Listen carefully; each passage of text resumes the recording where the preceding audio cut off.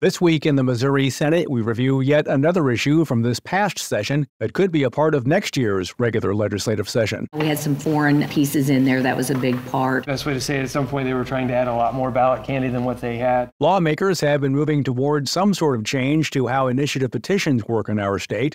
At the same time, there are those who believe the system works just fine as is. Missouri senators spent part of this year's session discussing House Joint Resolution 43, a measure that would have asked voters to decide the threshold for the number of signatures that would be needed to put a question on a future ballot.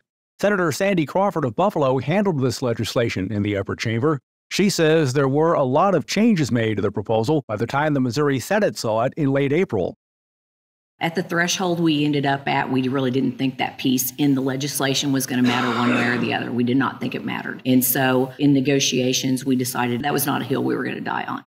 Missouri Senate Minority Floor Leader John Rizzo of Independence adds, as with several measures this year, the finished product looked different than what was originally introduced.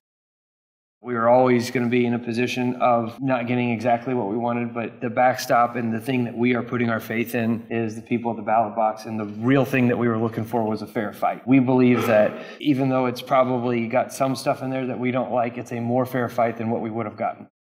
Currently, initiative petitions need signatures from 8% of voters in 2/3 of the state's congressional districts in order to place an amendment to the Missouri Constitution on the ballot, and signatures from 5% of voters in 2/3 of the state's congressional districts in order to place a statutory change on the ballot. Senator Crawford says during Missouri Senate discussion on the resolution, a change was made that would have made it more difficult for the legislature to undo something put into place by the voters.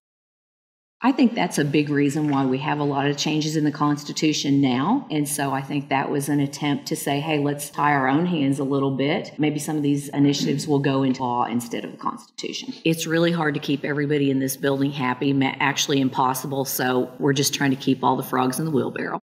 Senator Rizzo says the question became how much of a majority is needed.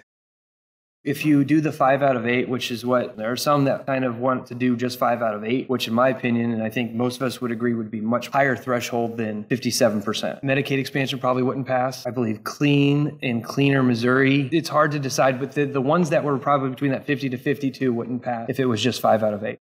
Ultimately, House Joint Resolution 43 ran out of time this year.